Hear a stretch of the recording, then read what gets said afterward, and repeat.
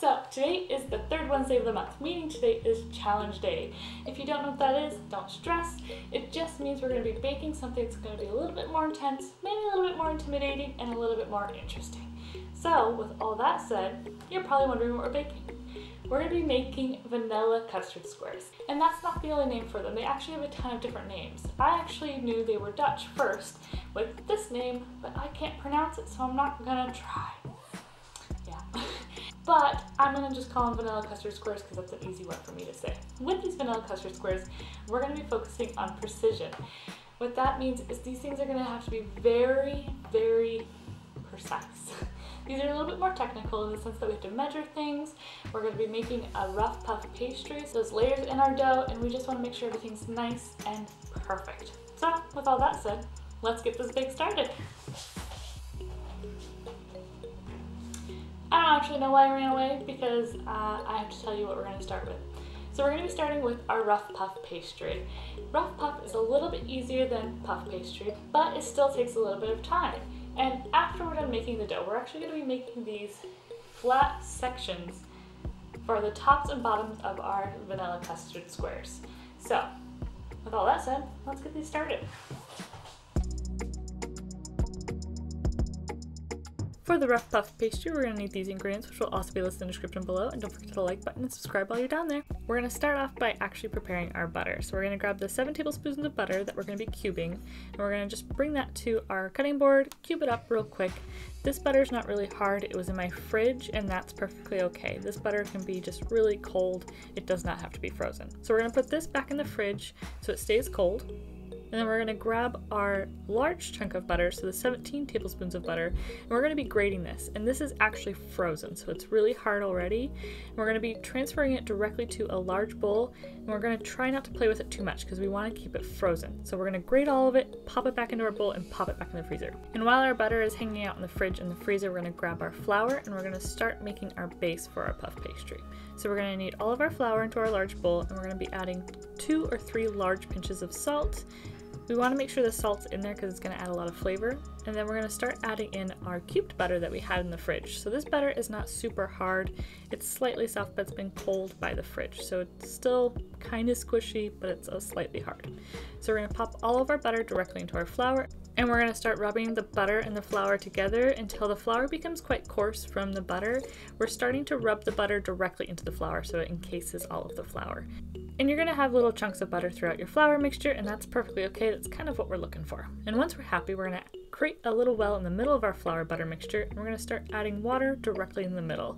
We're going to be adding a couple tablespoons at a time because we don't want too much water in our batter. So I'm going to add about 6 tablespoons here, and I'm going to start mixing it up. Once I notice it's too dry, I'm going to create another little well, add more water, continue doing this until I start to create more of a dough, cookie dough kind of texture, or bread dough. We're looking for something that's going to stick together like this, and we can transfer it directly to our table. And once I have it on the table, I'm going to start kneading it and pressing it together. As you can tell, it's really dry still, so I'm going to keep adding tablespoons of water. I ended up adding about 17 in total, I believe. And I'm going to keep pressing it together until I start getting a dough that's not very smooth at all. But that's okay because we're going to keep continuing to work with this dough, and it'll start to smooth out in the future. For now, we're going to try rolling it out.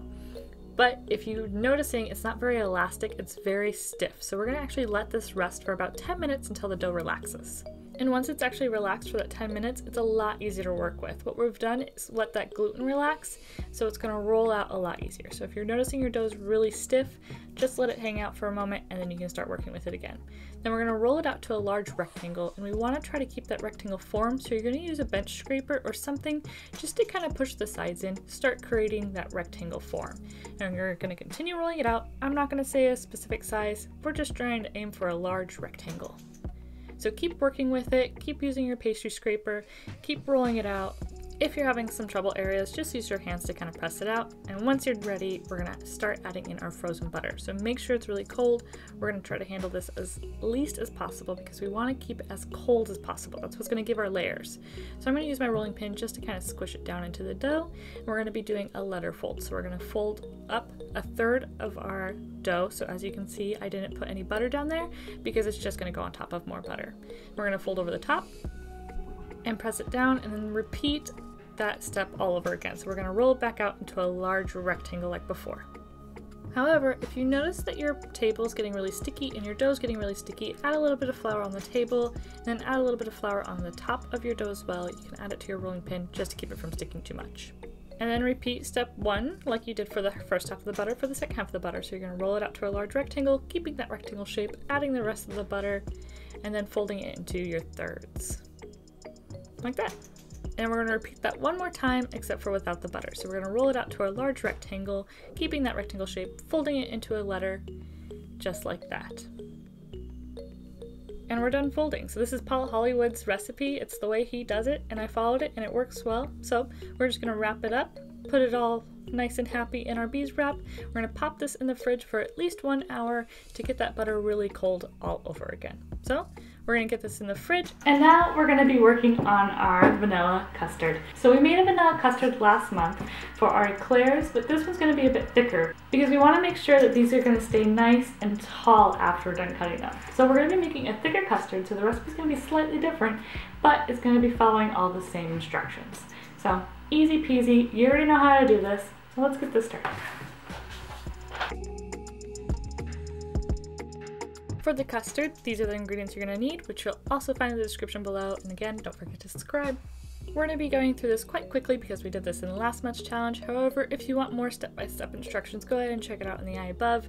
I go really into detail about how to make this. But we're going to go ahead and grab our milk, our vanilla bean pod, a pot like this, and then also our stovetop. We're going to start off by scraping the vanilla beans out of our bean pod, dropping into our milk with the vanilla bean shoot, bringing everything to a boil, stirring constantly. Once it's boiling, we're going to pull it off the heat. We're going to stir for a little bit to let it kind of hang out and cool down, and then we're going to let it sit for about 10 to 15 minutes to cool down even more. As our milk is cooling, we're going to grab our 4 egg yolks and we're going to be whisking this for a good 10 minutes. You can use an electric mixer. We're just trying to get a nice light texture. After your initial 10 minutes, you're going to add in the granulated sugar once your eggs are starting to fluff up, and you're going to continue mixing for another 10 minutes. You can also use a hand mixer for this, no judgment, but we're going to continue mixing this until our eggs get this nice, beautiful, yellow, mellow, light texture, and you should be able to draw a number 8 when you kind of swing around your spatula. After you're done mixing, you're going to add actually in your cornstarch, and we're going to continue stirring in the cornstarch just until it thickens up. We're just trying to get the cornstarch completely combined into our egg yolks, and it'll be really thick just like this.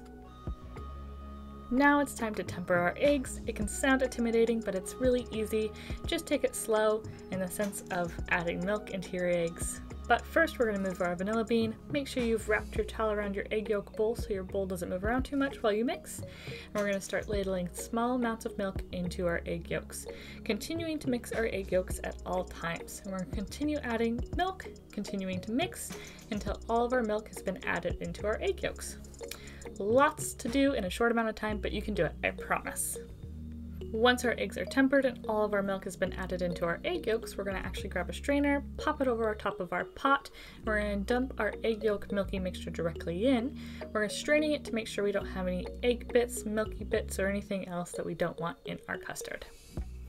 And then we're going to be transferring our eggy milky mixture back onto the stove because, as you can tell, it's really thin, too thin to be a custard. And we're going to continue cooking this until it becomes very thick. It'll be from one moment to the next, but continue cooking it, boil for 1 minute, and then remove from the stove and continue mixing it until the bottom cools down slightly. You're going to notice you have a very thick custard, and that's exactly what we're looking for. But we're not done yet. We're going to go ahead and add in our butter, mix that in until it's completely melted and combined. Once it's combined, we're going to go ahead and transfer our custard to a bowl to cool down. However, if you're noticing that your custard is quite chunky, go ahead and just pass it through a sieve like this. That'll go ahead and break up all those chunks. But we're going to go ahead and toss it into a bowl, let it cool for at least 2 hours until it's nice and cold and thick. Now let's put it together. To assemble everything together, we're going to need a 7" by 9" baking dish, and we're also going to need a piece of parchment paper. For this piece of parchment paper, we don't want any crinkles or creases for our custard, so we're going to cut the corners actually, so that way it leads directly into the baking dish. Press it down into the baking dish so that way we have these nice smooth edges all the way around our baking dish.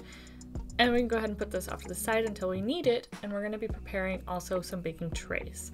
So we're going to need 2 baking trays, and we're going to be putting a piece of parchment paper on this one because we're going to be putting our puff pastry on this one. and we're going to go ahead and flatten this out. Our puff pastry is going to go in here, a piece of parchment paper is going to go on top of our puff pastry, and then we're going to be putting the cookie sheet on top of the parchment paper. So we're going to be weighing down our parchment paper, our puff pastry, so that way it gets really thin and flat. Now it's time to get some baking done. So we're going to grab our puff pastry, remove it from the bees wrap, and mine's been sitting in the fridge for actually about 2 hours, so it's really, really cold. And we're going to want to go ahead and add some flour to the bottom and to the top because it's going to start getting really sticky because the butter's going to start to melt. We want to kind of do this fast so it doesn't melt too much, but flour always helps. We're going to start rolling this out into a long rectangle. However, I noticed that I actually had too much, so I'm going to go ahead and remove half of mine. And before I even go any further, just look at these layers. They look so good. That butter and that flour. But let's get back to these vanilla custard squares because that's what we're working on now. So we're going to roll out our puff pastry to a rectangle that's twice the width of our baking pan and the same length. So I'm going to go ahead and use my measuring tape to check this. However, you can go ahead and use your baking dish as well.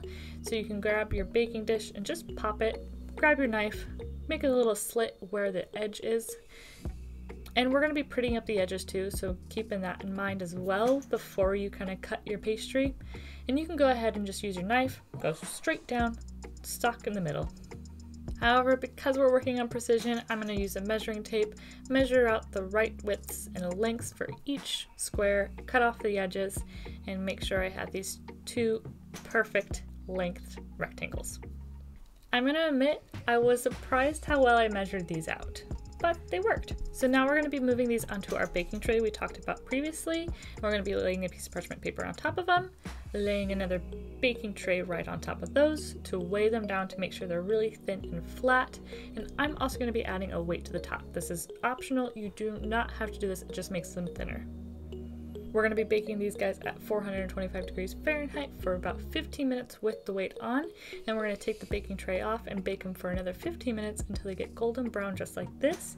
They're going to be really hot, so let them cool completely before adding the custard between the 2 layers. Once our slabs of pastry are completely cooled, we can go ahead and add it directly into the bottom of our baking dish we prepared earlier. And once our custard is also really thick, we can add our custard directly on top. My custard is extremely thick. That's exactly what we're looking for. We're wanting something that's going to stay sturdy. We're going to grab an offset spatula and just smooth it out until it's nice and flat. Mine looks a little chunky. I'm not worried about it. It still tastes absolutely fabulous. We're going to add a piece of plastic wrap over top of this and let it cool while we prepare the top of our pastry. For the top of our pastry, we're going to be cutting it into serving sizes. If you were to cut this while it's on top of your custard would just kind of squirt out the sides, and we don't want that to happen. So I'm going to be using a measuring tape. You can go ahead and guesstimate if you like to, but I'm actually going to be cutting my pastry in half first. I'm going to cut each half into 4 sections about equal size. A couple of mine broke, but that's not going to be a big deal because we're going to be putting jam and icing on top, so it'll hide all those little broken pieces that we have. But this one right here, I can test try. And for our jam, I'm going to be using apricot jam. It's really nice with this vanilla custard, and we're just going to be warming it up in the microwave just for a couple seconds to make it really easy to spread on top of the pastry. And we're just going to spread it around, making sure we have a nice layer of jam on each piece of pastry. Next, we're going to be preparing the icing that's going to be going on top of the apricot jam. So I'm going to add like 2 drops of pink icing to my powdered sugar, about a tablespoon of milk, and then continue mixing that. If you need more powdered sugar, add more powdered sugar. If you need more milk, add more milk until you get a nice thick consistency that's going to go on top of our puff pastry. So we're going to first add the squares on top of our custard before we add the pink icing. So grab your custard, the one that's on top of your other piece of puff pastry, and then go ahead and arrange your squares on top of your custard to make sure it fits nicely and snugly. And once you have all your squares on top of your custard, you can grab a pastry brush and you're going to start brushing your pink icing that you made right on top of your squares. It doesn't have to be perfect. Mine didn't turn out perfect, but it ended up looking really nice in the end. After you're done adding the pink icing, you're going to let this sit for at least 2 hours to completely set up. After you've given these guys 2 hours to set up, you can grab your parchment paper, lift it out of the baking pan and put it on a cutting board. Grab yourself a sharp knife and just slide it along the sides of your squares. You don't want to pull the parchment paper because you're going to pull the custard out of the squares, and that's not going to be cool. Once you have the parchment paper released from the custard, grab yourself a knife and just press it through where you have the squares on top. Those are going to be kind of your guidelines, and then you have yourself a little vanilla custard square. They're actually really cute. This is really good, and 100% recommend making it. I'm not going to judge you if you buy custard powder or if you buy rough puff pastry sheets at the store. You're not going to be challenging yourself in the same way. However, it's worth trying. It's such a good thing, and I don't think we have something like this in the US, so why not try it? Because now you get to try something that we don't have. So give it a try. I think it's delicious. I think it's worth baking, even if you do a cheap bake. And then go ahead and send me the pictures on Instagram, either the cheap bake or the regular bake, at melissas.little.company. It's really hard to say. And I'll go ahead and share them on my Instagram. And that's it for this bake. That's it. You did it. You've done it. You watched it. And now go bake. Until next time. Ciao!